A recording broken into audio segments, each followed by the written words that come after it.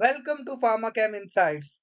In this video, you will get to learn question and answers on thermogravimetric analysis, that is TGA, that will help you in your interview preparation. So let's get started. First question. What is the principle of thermogravimetric analysis TGA?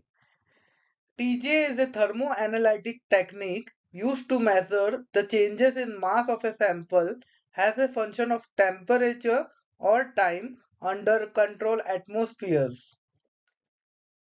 Next question. What are the key components of a TGA instrument? A TGA instrument typically consists of balance to measure mass, furnace to control temperature, sample holder, gas flow system, temperature controller, and a data acquisition system. How does TGA work? So answer is the instrument heats the sample at a control rate while continuously measuring its mass. The changes in mass are recorded as a function of temperature or time. Next question. What type of information can TGA provide about a sample? The answer is TGA can provide information about decomposition temperature, thermal stability, moisture content, composition, and reaction kinetics of a sample. What are the common application of TGA? TGA is commonly used in material science, polymer analysis, pharmaceuticals, food analysis, environmental studies, and catalyst characterization. Next question. What are the main applications of TGA? So, main applications include studying thermal stability or decomposition, oxidation, stability, phase transition, purity determination of materials. What type of atmospheres used in TGA? Common atmospheres used in TGA include air, nitrogen, argon, oxygen, and vacuum, depending on the requirements of the analysis. What are the main types of TGA curves? The main types of TGA curves include first, stepwise discrete temperature changes, second, continuous, a gradual temperature ramp, third is isothermal, maintaining a constant temperature.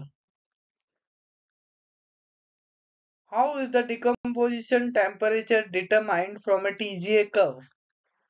The decomposition temperature is typically determined as the temperature at which the mass loss rate is maximum on the TGA curve.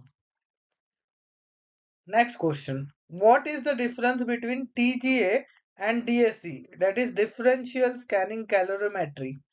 The answer is TGA measures weight change of the sample.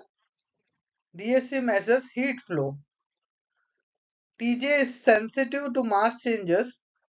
DSC is sensitive to heat changes. What is the difference between isothermal and dynamic thermogravimetric analysis?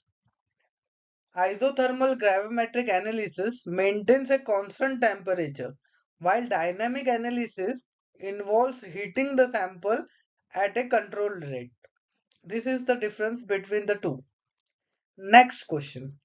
What is the significance of baseline correction in thermogravimetric analysis? Baseline correction helps to account for any changes in weight unrelated to the sample's properties, such as buoyancy effects or instrument drift, ensuring accurate interpretation of the results. Can TGA be used to determine the purity of a substance? So answer is yes. TGA can be used to determine the purity of a substance. This can be done by analyzing the decomposition temperature and comparing it to the known decomposition temperatures of pure substances. Next question. Can TGA be used to study the thermal stability of polymers? Answer is yes. TGA is commonly used to study the thermal stability of polymers. This can be done by analyzing their decomposition temperatures, degradation products, and degradation kinetics. Next question. Can TGA be used to determine the moisture content of a sample? So answer is yes. TGA can be used to determine the moisture content of a sample. This can be done by analyzing the weight loss occurring at lower temperatures due to moisture evaporation. What are the limitations of TGA? So limitations of TGA include TGA curves are not fingerprint curve. Different parameters gives different result. Need for sample preparation in TGA. Potential interference from volatile components in sample. Inability to directly identify reaction products. Thank you. Please like, share and subscribe my videos and also show your support in the comment section. Bye.